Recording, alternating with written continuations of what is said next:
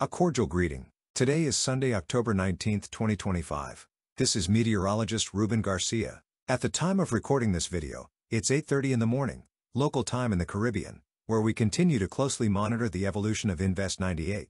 This strong tropical wave is currently near the island of Barbados, and will continue moving rapidly westward throughout the day, bringing heavy downpours and wind gusts across the central and southern Lesser Antilles. On visible satellite imagery, we can clearly see that the tropical wave has gradually gained cyclonic organization, and the low-pressure center currently appears to be located to the southeast of Barbados. In fact, if we look at the Barbados Doppler radar animation, we can see that some rain bands are affecting the Lesser Antilles and, in particular, that rotation associated with the low pressure south and southeast of Barbados. During the next 36 hours, heavy rainfall will continue from the island of Guadeloupe down to Trinidad and Tobago. The American model projects between 75 to 100 millimeters of rainfall during that period. In addition, the tropical wave is producing strong gusty winds with speeds between 30 and 35 miles per hour, affecting portions of the central and northern Lesser Antilles, as well as coastal regions of Puerto Rico between Sunday and Monday. Now, let's talk about the complex scenario we have with Invest 98.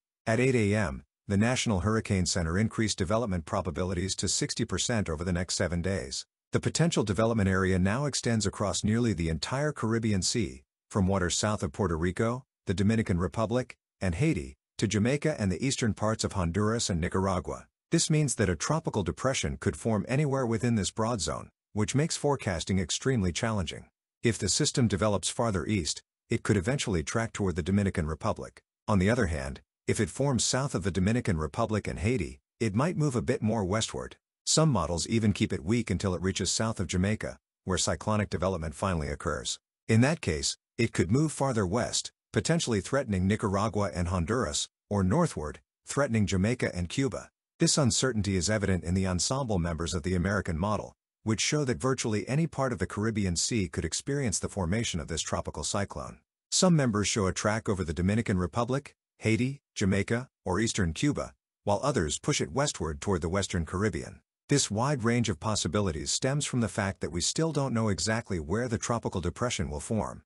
The European ensemble also shows great uncertainty, though most members cluster around Haiti, Jamaica, Cuba, and Central America. Meanwhile, Google's AI model rapidly develops a tropical depression, with most members tracking north-northeastward across Haiti or the Dominican Republic, while others move westward toward Jamaica, eastern Cuba, or Central America. At least for now, most track specialized models favor a westward movement during the next 4 to 5 days, bringing the system near southern Haiti and Jamaica. And although these projections show it passing well south of Puerto Rico and the Dominican Republic, even under this scenario, there's a high risk of flooding across all the Greater Antilles. That's because as the system moves through the Caribbean Sea, southerly winds will transport deep tropical moisture over Puerto Rico, the Dominican Republic, and Haiti. In the longer term, the system is expected to move slowly across the central Caribbean, increasing flood risk for Jamaica, Haiti, eastern Cuba, and parts of eastern Honduras and Nicaragua. Ocean surface temperatures remain very warm throughout the region,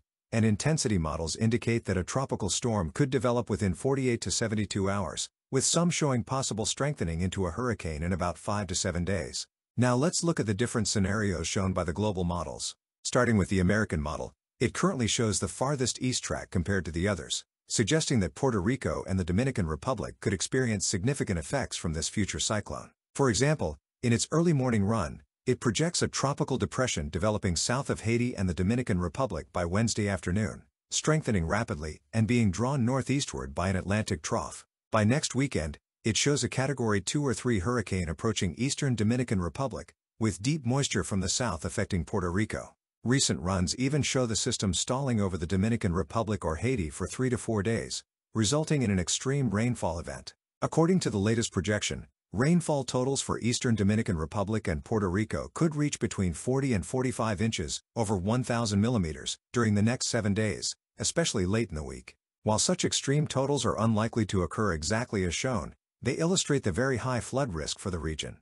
At the moment, the American model remains the farthest east, while other models keep the system over the central Caribbean. For instance, the European model delays development until around 7 to 8 days from now, forming a tropical storm east-northeast of Nicaragua and Honduras and later strengthening it into a hurricane that would threaten Jamaica, eastern Cuba, and the southern Bahamas. Under this westward scenario, Rainfall totals would be highest across southern Dominican Republic, Haiti, and Jamaica, ranging between 100 and 150 millimeters over the next 7 days. Because the system also approaches parts of Central America, the model projects rainfall totals of 100 to 150 millimeters in eastern Nicaragua and northern Honduras. The German model shows a similar westward track and develops a tropical storm in about 5 days southeast of Jamaica, producing heavy rainfall in the Dominican Republic and Haiti between 150 and 300 millimeters, and between 2 to 4 inches, 50 to 100 millimeters, in Puerto Rico.